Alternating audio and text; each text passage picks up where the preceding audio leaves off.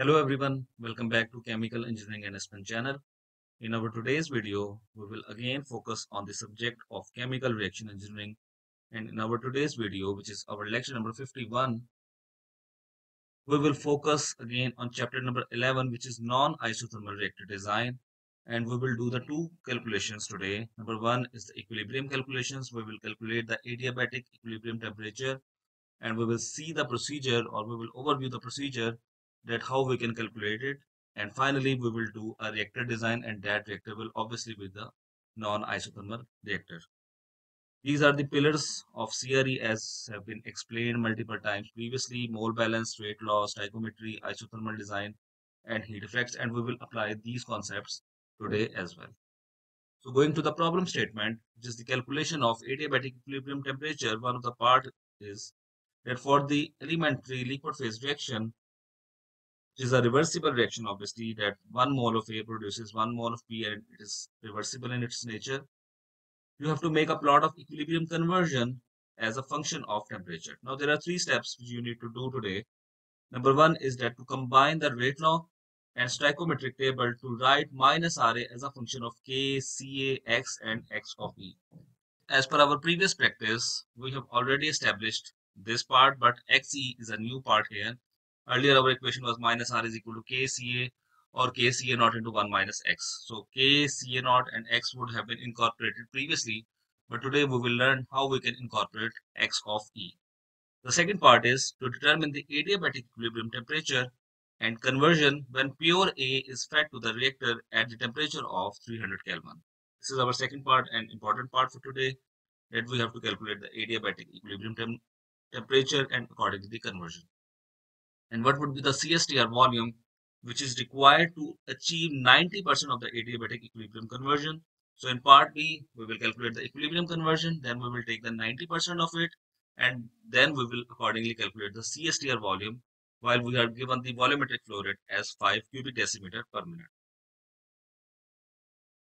The additional information which is given to us is that the heat of reaction for species A at 298 Kelvin is minus 40,000 calories per mole. For B is minus 60,000 calories per mole. The Cp of the species A is 50 calories per mole per Kelvin, and the same is for species B. The equilibrium constant at 298 Kelvin is 1 lakh. The expression for the rate constant is given here, and the activation energy is 10,000 calories per mole. So we will first start our part A, which is to combine the rate law and stoichiometric table to write minus RA as a function of K, CA naught, X, and X of E. So the first step is to write the rate law for this elementary reversible liquid phase reaction, and that is minus RA is equal to K C of A minus C of B divided by K of E. This K of E is the equilibrium constant. These are the species, and according to their concentrations, this is the rate constant. At equilibrium, minus RA is equal to 0. So accordingly, we can write the expression of K of E as CBE divided by CAE. This is the concentration of B at equilibrium divided by the concentration of A at equilibrium. Both have raised to power 1 because these are the same as that of the stoichiometric coefficient, and accordingly it's a reversible and elementary system. For stoichiometry, V is equal to V naught liquid phase reaction. We can write C of A is equal to C naught into 1 minus X, and C of B is equal to C naught into X. So accordingly, we will put the values of C of A and C of B in this equation, and we can get minus RA is equal to K C naught 1 minus X over K of A. Obviously, C naught is taken out of the equation, so accordingly, this equation is transformed like that. And if we arrange it, so we can get K of E is equal to C naught X of E divided by C naught into 1 minus X of E, or that is equal to X of E over 1 minus X of E. So K of E, substituting the value of K of E over here, this part, this equation, we can get the equation as minus R is equal to K C A naught 1 minus X over X of E. So this is how we can get the rate equation in terms of K, C A naught, X and X of E. Previously, we had stopped here, or maybe some modifications, but now we have substituted the value of K of E, and we have calculated the value of K of E. We have put the CB expression here, which is C naught X of E, and C expression here, which is C naught 1 minus X of E, and then rearranged and accordingly putting the value of K of E, and accordingly we get minus R is equal to KCA naught 1 minus X over X of E. Or if we want to represent this equation, which is 11-4.6, in terms of X of E, we can write it as X of E is equal to K of E divided by 1 plus K of E. So this is our first part of today's activity. Going to the second part, which is the calculation of adiabatic equilibrium temperature, we need to first calculate the value of delta Cp. Now, the delta Cp will obviously be the Cp of the product minus Cp of the reactant. However, in additional information, if you have seen that both values were 50, so accordingly the answer will be 0 calories per mole per Kelvin. For delta Cp is equal to 0, the equilibrium constant varies with temperature according to the relation. This is the correlation which we have studied multiple times, that K of E at temperature T is equal to K of E at temperature T1. Now, if you remember our example, that we are given the K of E at 298 Kelvin while the system temperature is 300 Kelvin. So there is a difference of 2 Kelvin in the system.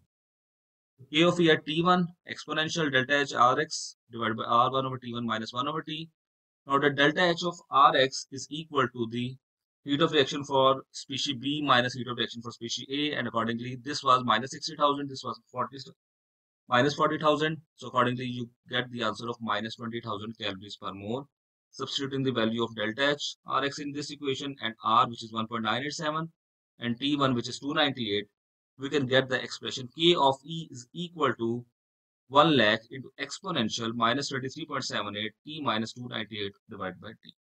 This is the K of E expression which we have derived from the equilibrium constant expression. Now, if you use the thermodynamic equation, thermodynamically, if you want to calculate it, the expression is X of E is equal to 1 lakh into exponential minus 33.78 T minus 298 divided by T divided by 1 plus 1 lakh into exponential minus 23.78 T minus 298 divided by T. Now you would be wondering how this expression has came. If you see, this is K of E in equation 4.10, and this X of E is equal to K of E over 1 plus K of E. So I have simply put the equation or expression in this equation and got the value. Now if you vary the temperature, you can get the value of X of E at each point. Similarly, you can get the value of K of E at each point, and similarly in the problem statement, you can get the value of K at each point if you put the value of T, and accordingly you can see that as the temperature is increasing, the value of K of E is decreasing, the value of X of E is decreasing, the rate constant is increasing. Now, if you recall your previous concepts, that with the increase in temperature, the K of E decreases. For which system? If you either exothermic or endothermic. So obviously you would have guessed it right. It would be exothermic system. So for exothermic system, with the increase in temperature, the equilibrium conversion will decrease, the concentration equilibrium constant will decrease. So this depicts that it is an exothermic reaction. Now going to the energy balance, because we want to know what is the equilibrium conversion now here. So we need to apply the energy balance. So for a reaction which is need to be carried out adiabatically, the energy balance equation reduces to this is the energy balance main equation, X EB summation theta is Cp at T minus T naught divided by minus delta H Rx. So to Cp of A T minus T naught divided by minus delta H Rx. Now that Cp of A is 50, we know that delta H Rx is 20,000. Remember, delta H Rx was minus 20,000, but once it is minus delta H Rx, it will be plus 20,000. And T naught is 300. So accordingly, this expression goes as 2.5 into 10 raised to the power minus 3 T minus 300. And if we substitute value of T at 300, 400, 500, and 600, we get the value of X of EB. This X of E is coming from the energy balance, while the previous one were coming from the theoretical equations.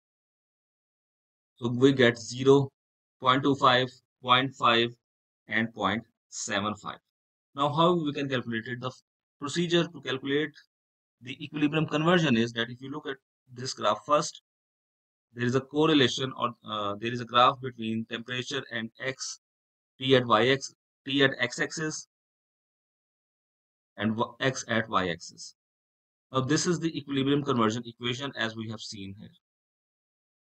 From energy balance, we get the adiabatic temperature over here. So what you need to do, if you are still confused, let's come to the original case, that you have plotted temperature at x-axis, x at y-axis. This is the xe line, or these are the xe points. If I show you again, these are those points which I am talking about, starting from 1 and ending at 0.11. So starting from 1 and ending at somewhere 0.11. And this is the xeb line, which is this one, 0, 0.25, 0.5 and 0.75. And the intersection point, this point, the point at which these two lines intersect, corresponds to the equilibrium temperature and equilibrium conversion. So this, if you corresponds it corresponds to xe is equal to 0.42, and the corresponding temperature is 465 Kelvin. So the conversion, the equilibrium conversion, which was the main point here, is 0.42, and the equilibrium temperature, or the corresponding temperature at which the equilibrium will be achieved, is 465 Kelvin. So for the non-isothermal system, this is the overall procedure that how to calculate the equilibrium temperature and equilibrium conversions. Our last part is to calculate the CSTR volume, and we have to calculate the CSTR volume at 90% of the conversion. First, we will write the expression V is equal to FA naught x over minus RA. This FA naught is CA naught into V naught into x divided by K CA naught 1 minus x over xc. We have substituted the expression of minus RA and FA naught. This CA naught cancel out with this CA naught. Accordingly, this equation reduces to V naught x over K into 1 minus x over x of E. We are given the expression of K in the statement, and we have just substituted the value accordingly. So we get the expression as 0.01 exponential 16.89 t minus 298 divided by t. At 90% of the equilibrium conversion, we have to calculate, or we have to take the conversion to calculate CSTR volume. So 0.9 times of x of E, which is 0.9 times of 0.42, and that comes out to be 0.38.